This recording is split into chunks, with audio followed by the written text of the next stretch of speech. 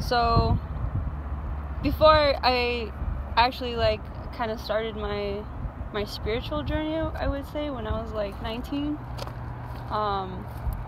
before, when I was depressed, I think I would always do art. I would always go to art. I loved art, always, drawing, painting.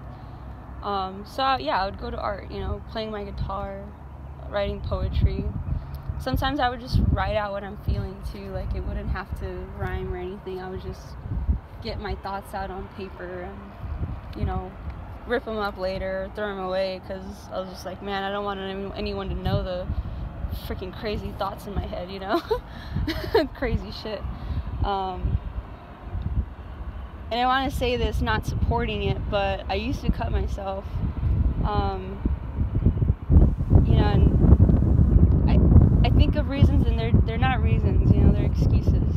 They're excuses to like inflict pain on myself, and I feel like a lot of it comes from shame, like I kind of hate myself for some of the things that like I went through and gone through, and it's something I have to like forgive myself, because those things were my choice, and I did what I could, but I did put myself through a lot of shit that wasn't my fault. So yeah, when you're depressed, think about that too. Think that, like, you don't deserve to be in this state. Like, this life is too fragile to waste being negative or sad. Like, and again, it's fine to feel those feelings. It's okay to go through those things. There's grieving, there's, breakups, there's different things that we have, sometimes you just have to go through them. But go through them and get through it. Seek help if you have to. And, there's a lot of people who are like, oh, counseling's this and that, and I don't want to let anyone in my head. And not like, it doesn't have to be some paid person. Seek a friend, seek a family member that you really, really can confide in and trust. And, like, shit, even if it's your animal, there's a lot of people. My cat, I used to talk to my cat a lot. And it's just great, to have someone there just to, even if she didn't understand what I was saying, it's someone who's there to listen to you, and not judge you. And that's a big part of art for me. If I'm drawing, if I'm painting, whatever I'm expressing, whatever I'm trying to portray, this canvas isn't going to be like, oh, this is shit, stop painting, stop drawing, it never judges me. Dance never judges me, it just flows. Music never judges me, it just comes out. Poetry, too, it just comes out, it just is. It just is. So yeah, I did a lot of really bad things, and it's it sucks because you're already depressed, you're already in a shitty mood, and then you're going ahead and adding more onto that, and it's just, again, going downhill, literally, like, that term, literally, you're walking downhill instead of uphill. Now, what do I do when I'm depressed? Call a friend, text a friend, check out Instagram, see what other people are doing to, like, progress the world, progress themselves, creating new things or doing new things, it's like getting motivation to do things myself, go outside, take a walk, take a bike ride, go visit a new shop, or go to the grocery store and get that new vegan product I haven't tried. Just like little things like that.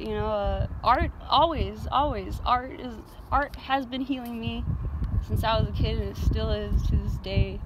And I have so much to, like, I don't know, it's like, that's why I'll never give up art, because it has saved me, and it's not that I owe my life to it, but I can't see myself doing anything else, because I hope to one day, maybe someone comes to me and they're like, you saved me.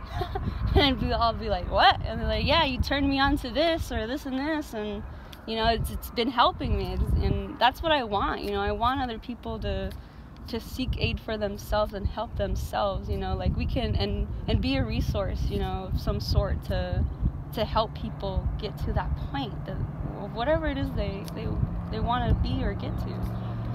And so yeah, I'll dance too.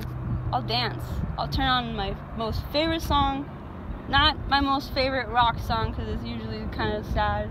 or depressing. But a good song, you know, a good happy dance song. Maybe it's a Beatles song, maybe it's, you know, a 70s disco song, maybe it's instrumental, who knows, but just something that, you know, music makes everything in your brain activate. So that's like a great distraction, just getting away from your feelings and getting into something else, you know, another energy, another vibration, and it affects you. And when I'm dancing, like, I already stopped caring.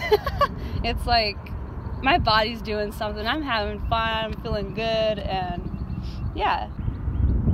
Often lately I've been trying more so to write hopeful poetry, not so much being depressed and like feeling it anymore. Now I'm like writing of moving forward, you know, progressing. I'm not writing about just being in it. Before I used to be more in it. Now I'm actively working on moving forward. And yeah, so writing helps, just writing in general. I tell everyone that, just, you know, write things out, just get it out, man, like create it on paper so it's out of your head and on something else. Having people around is so important. So important. And like I said again, those positive people. Seek people that want to help, you know.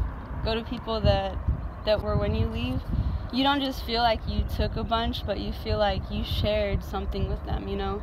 They didn't just help you, but you feel a connection with them now where it's like, you know that you can go back to them another day and they're going to be there and they're going to be open and loving. And if they ever needed something, that you could do the same because you have been there yourself.